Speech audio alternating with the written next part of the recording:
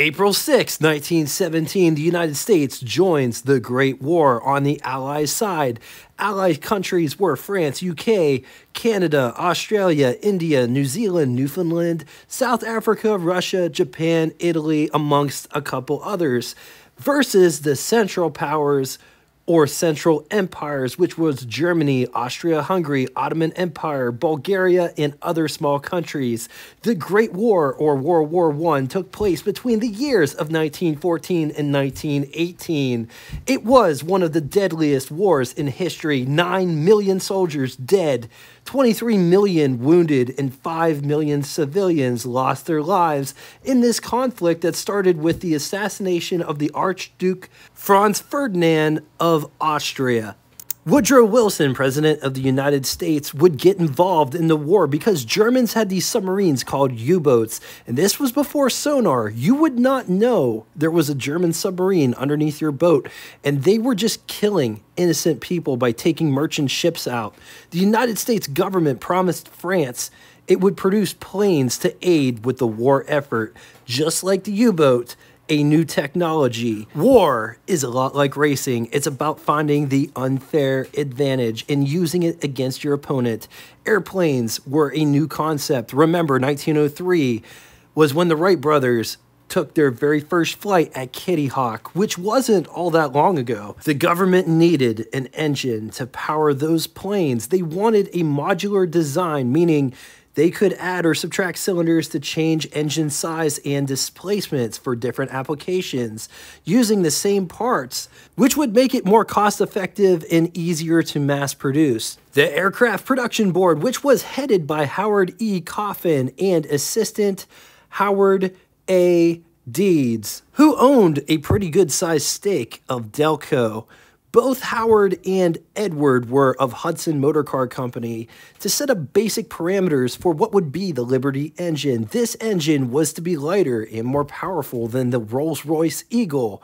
The Aircraft Production Board would bring in two of the industry's top engineers, Jesse G. Vincent of Packard and Albert J. Hall of Hall and Scott Motor Company. They were brought in together on May 29th, 1917 at the Willard Hotel in Washington, D.C., tasked with designing an aircraft engine that would rival all of the others. The engine parameters were it needed to be a modular design. The engine had to have a high power-to-weight ratio and adaptable to mass production.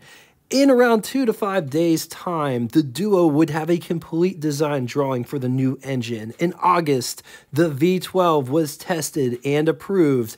3 months to design and build a legend. This engine family was a modular design, sharing cylinders, valve components, bore and stroke sizes, with other engine displacements as well as different configurations. This engine could be made in an inline 4, inline 6, V8, and V12. Forged steel cylinders with welded on water jackets, single overhead cam on each bank of cylinders, aluminum crankcase that was split horizontally, making an upper and lower crankcase at the main bearing center line, tensioned with through bolts at the bearing bosses, water cooled, the cylinders extended down inside the crankcase for added rigidity, aluminum pistons on floating pins, breathing through 2.5-inch valves. The valve springs and rockers were exposed on this design. Starting with the 4-cylinder, the 4-cylinder was more or less to see if it could be done. Only 2 examples were made. They were kind of built after the other variant engines were made. They did do some ground testing, but it's unknown if this engine was ever put into a plane and flown. The Liberty 4 was manufactured by Hudson Motor Car Company. 549.8 cubic inch displacement, overhead valve, overhead cam, inline 4, 9 liters. It's good for 102 horsepower. Bore is 5 inches and stroke of 7 inches. Only 2 of these were built. The Liberty 6 was produced by Thomas Morse Aircraft Corporation and Wright Aeronautical Corporation. The L6 had a striking resemblance to the Mercedes D3 German aviation engine. 825 cubic inch displacement, overhead valve, overhead cam, inline 6, 13.51 liters. It was good for anywhere between 200 to 215 horsepower at 1700 RPM with a bore of 5 inches and a stroke of 7 inches. Compression was 5.42 to 1. This engine weighs 567.5 pounds dry. Twin updraft carburetors, 52 of these 6 cylinders were built. The Liberty L8, also known as Packard 1A 1100, which if you think about it, this would make Packard one of the first companies to make an overhead valve, overhead cam V8. This was also an experimental engine. Only 15 units were produced. It's worth mentioning, Packard hand-built one of these V8s before ever building a V12. 1,099 cubic inch displacement, overhead valve, overhead cam, V8, 18 liters. It's good for 290 horsepower at 1,200 RPM. With a bore of 5 inches and a stroke of 7 inches, this engine weighs 575 pounds dry. Liberty L12, aka V12, the War Department placed an order for 22,500 Liberty V12 engines. They would divide that contract between Ford, Marmon, Packard. There was some drama with Henry Leland and Billy Durant. Leland was the founder of Cadillac, wanted to build engines under contract to get some of that government contract money. Durant was a pacifist, and he didn't want nothing to do with war effort or building anything for the government. So Henry Leland just quit GM and started Lincoln to build the Liberty V12 engine. Durant would eventually build Liberty engines as well. So the contract was divided amongst 6 companies: Ford, Marmon, Packard, Lincoln, Buick, Cadillac. Fun fact, Ford was responsible for producing the cylinders for the engine. Ford would build all of the cylinders produced, which was 433,826, as well as 3,950 completed engines. 13,574 engines were built before the war was over. They were still being produced after the war with a total of 20,478 units in 2 years from 1917 to 1919. 1,649.3 cubic inch displacement, overhead valve, overhead cam, 45-degree V12, 27 liters. It's good for anywhere between 400 to as high as 450 horsepower at 1,800 RPM, 730 pound-feet at 1,800 RPM as well. Bore of 5 inches and a stroke of 7 inches. Compression is 5.4 to 1. Dry weight of this beast is 844 pounds. This engine was designed for aircraft, but it would find use in other applications such as tanks and boats such as the NC-4. The Liberty engine wasn't all rainbows, unicorns, sunshine, and bliss. It had its flaws.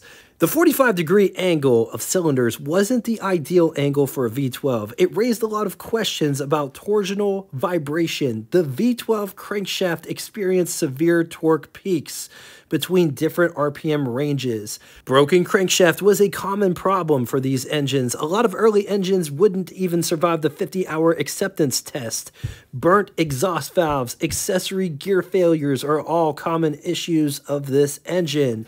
After the war, these engines were sold for pennies on the dollar, being used in everything from cars to boats, hot-rodded, of course. By 1924, 11,810 L12s were still in inventory. In the late 30s, a new world conflict would take center stage. Packard would play a huge role in building the Rolls-Royce Merlin engine, one of the many unsung heroes of World War II. The name alone gives me the chills. But as they say, that's another engine episode for another day. All right, now it's time for Would You Rather, a bit different today. If you can have any engine besides the V12, which one would you go for? Would you go for the 4-cylinder, the 6-cylinder, or the V8? What application would you use the engine for? Would you put it in a car / truck, a plane, or a boat? I'm interested to see what you guys come up with in the comment section below. Now it's time for Name That Tune. First person to get both the name of the band and the song title correctly in the comment section will have their comment pinned to the top of it.